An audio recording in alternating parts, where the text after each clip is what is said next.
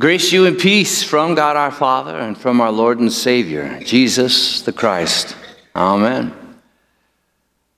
Like Renee said, because this is Blessing Our Bible Sunday, we're going to take a little longer time to go through this Exodus text together, and kind of verse by verse. So I'm going to give you a couple of ways to do that. You can either follow along in chapter 3 of Exodus in your pew Bibles, which you'll find starting on page 44.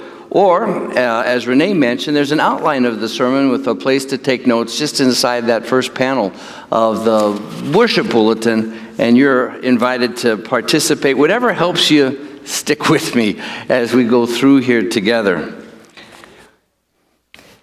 You know, whether you know a lot about the biblical story of Moses, I'm telling you already, you know his story. And it's because it's a story that writers have told and retold in various ways, time and time again. When J.R.R. Tolkien wrote about Frodo, the humble hobbit in The Lord of the Rings, who was the reluctant ring bearer, he was telling the story of Moses.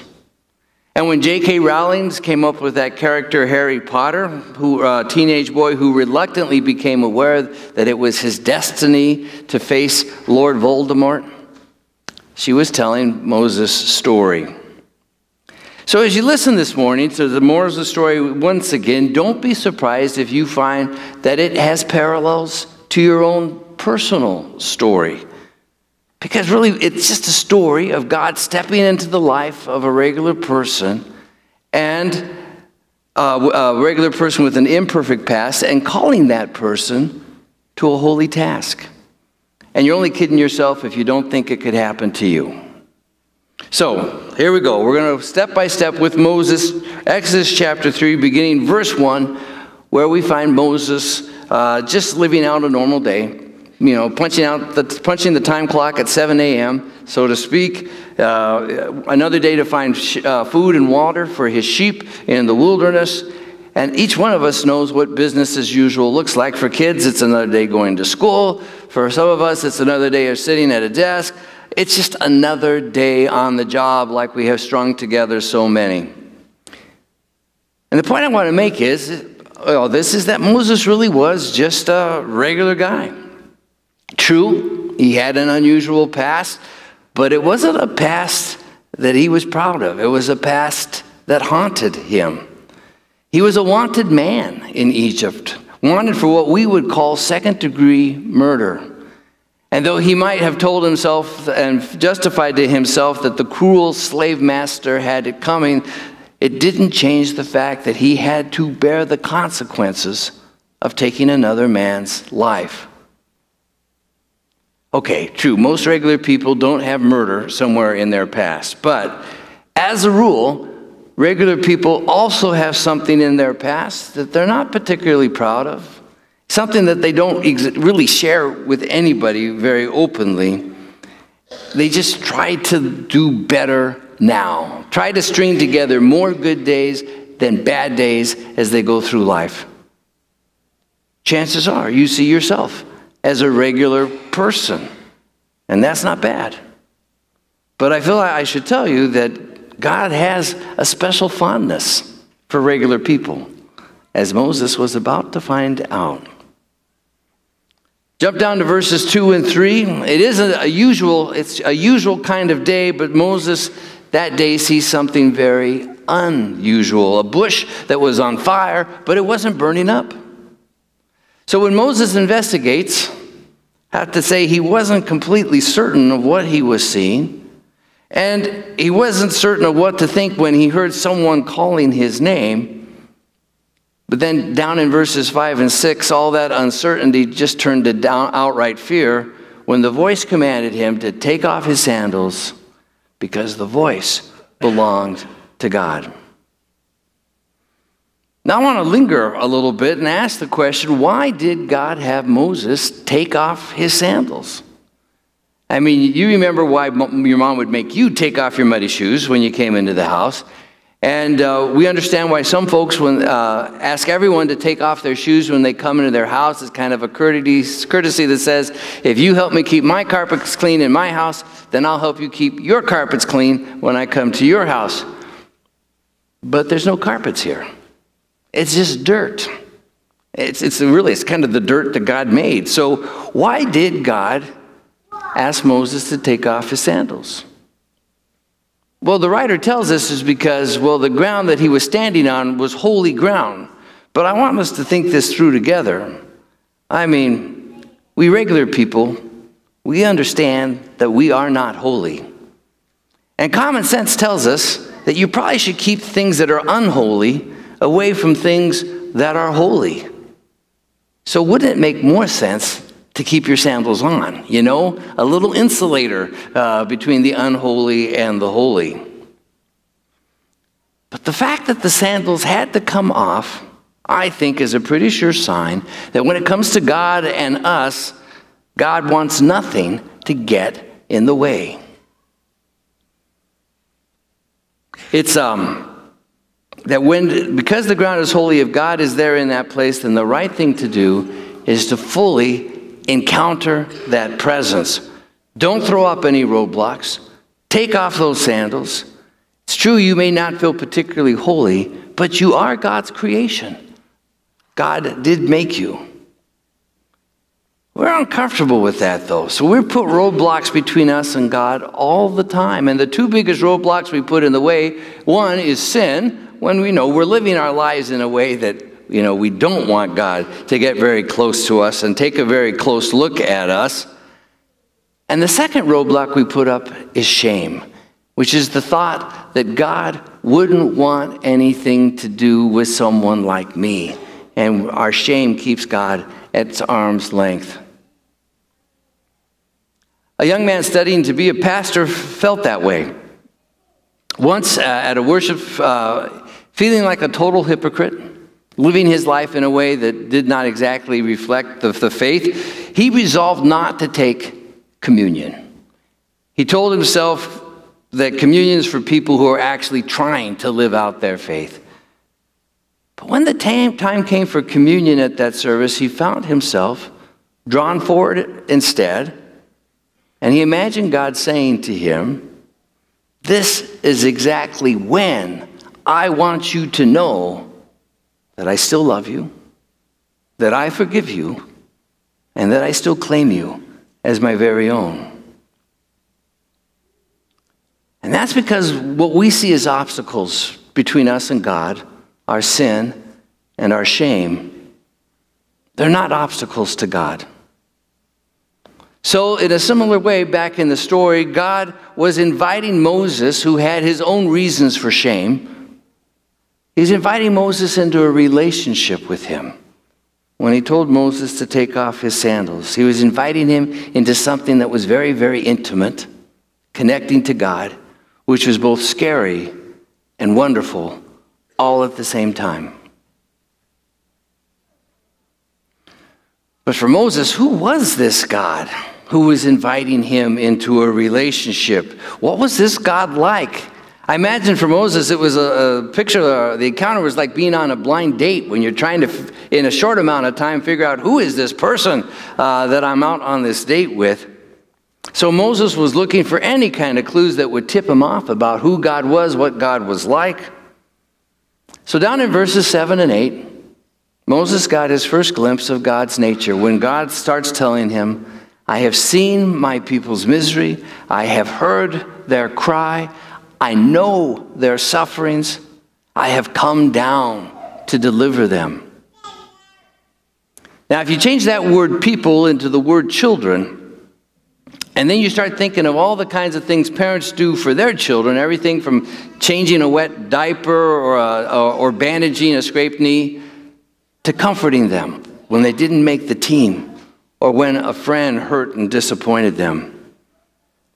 If you think about the things parents do, then you get an idea of what God is like.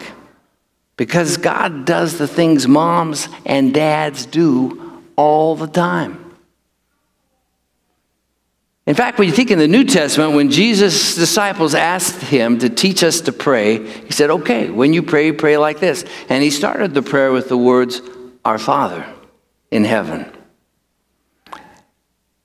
And the Father that Jesus was describing was not an emotionally absent kind of Father, but a father who was in constant communion with Jesus. And his disciples saw that, and they were hungry to have that kind of relationship with a father like that.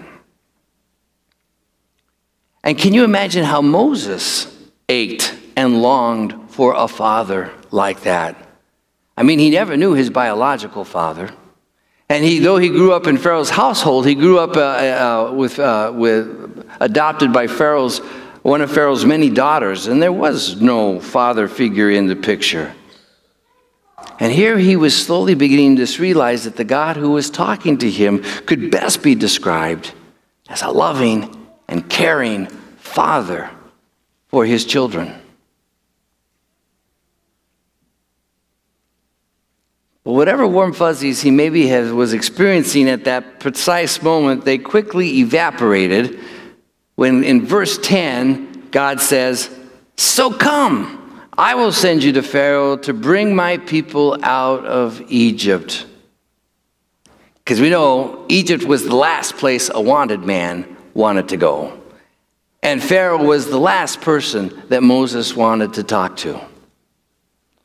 So Moses did what we all start doing, throwing up the excuses. First one, who am I?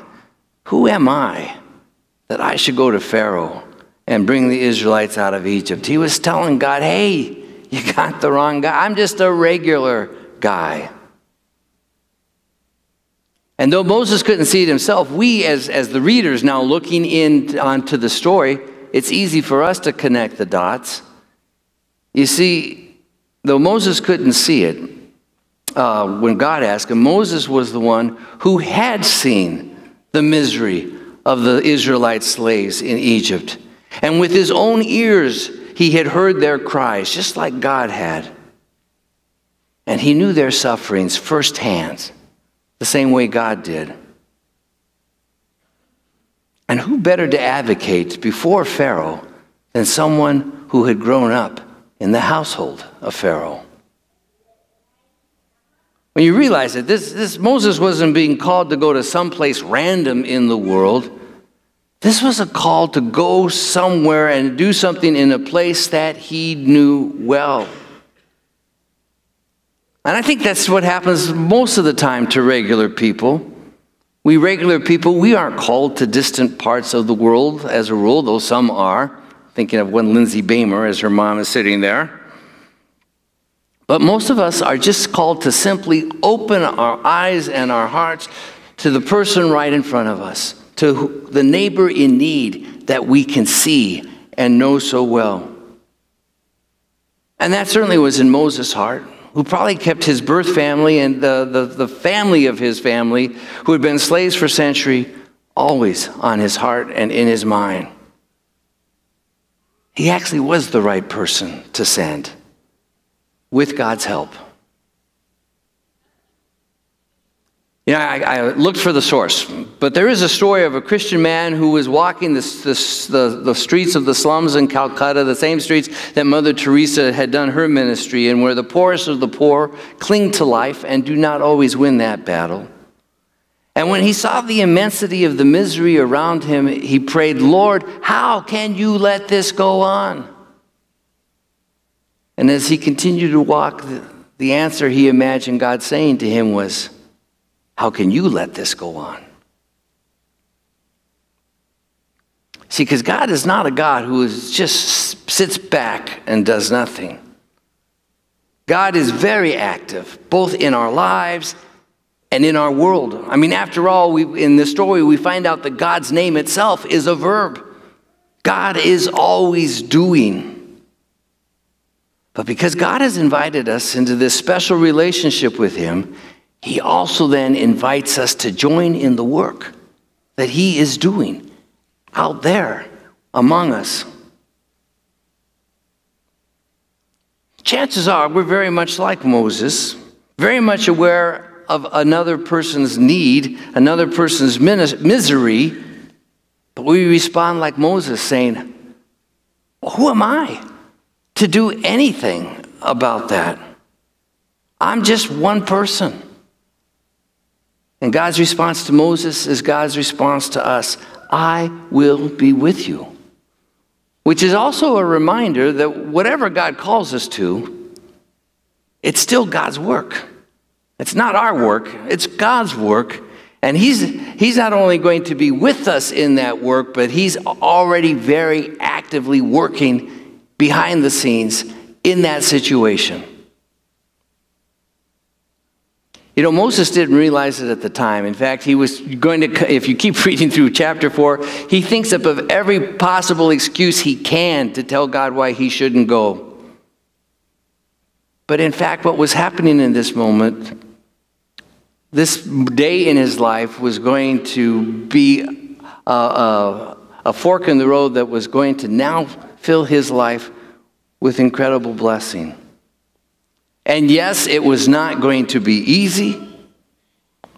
But years later, when he could look back, he would be glad that God had invited him that day to be part of the work that God was doing. And to bring it on home, almost 10 years ago, two of our members, Daryl Johnson and Art Winke, responded to the hunger they knew existed in this world, and together made Kids Against Hunger a reality in Sioux Falls. About 7 years ago, a couple of our members, Jackie Bailey and Aaron Westcott, had discerned that, people in our community needed more than food. They needed toilet paper and diapers and laundry detergent, and Necessities for Neighbors was born. About 2 years ago, another two of our members, Carolyn Dotson and Rebel Hurd, wanted to do something to minister to the homeless in Sioux Falls. Rebel is now the lay mission developer for the church on the street. I tell you, we know these people, and they are just regular people. But I will tell you also that every one of them will tell you how much their life has been blessed because they stepped out to follow where God was calling. Likewise with us. We might be reluctant. We might say, who am I to tackle this? The problem is way too big. But there is good news in that such opportunities are actually ways through which God brings blessing into our life.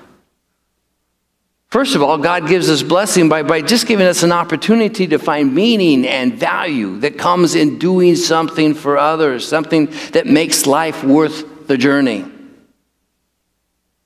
But we're also blessed because in the doing, we are deepening our relationship with God, learning that we can trust God to be there on those difficult days, and certainly on the days that bring us joy. Like I told you, God has a fondness for regular people. And though God won't ever stop loving us if we are slow or reluctant to say yes, I can tell you and warn you right from the start that God is very persistent and very persuasive. And maybe that's because God knows what ultimately brings each one of us joy. Amen. Now may the peace of God, which passes all our understanding, keep our hearts and minds focused on Christ Jesus our Lord. Amen.